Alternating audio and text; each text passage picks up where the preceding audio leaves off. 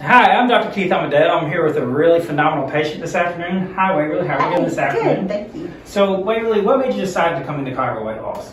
I had just tried a bunch of different things and was frustrated that my weight wasn't moving, and I was tired of eating things that weren't real, and just wanted to try something different. Yeah, and we were kind of just talking off camera a minute ago, and something you were telling me, it's kind of like real world. It's not so restrictive that we can't carry on or make it too difficult to do, and I think that's a really big deal. A lot of people have that fear, and what she was kind of explaining, like the kind of people beating themselves up if they can't follow it correctly. Can you talk so like a lot of times, with plans, it's like if you make a mistake, you feel like you failed and that's it, and you might as well just give up because you're not going to be able to do it. But this, from the very first meeting, they're like, if you just do the best you can and then just go back the next day and eat what you can. So if you're out and you're at somebody's house and they have something for dinner that doesn't quite fit your plan, just the next day, hop back on and do the right thing. Absolutely. Real world stuff. We're all going to go out to eat. We're all going to have family reunions and weddings.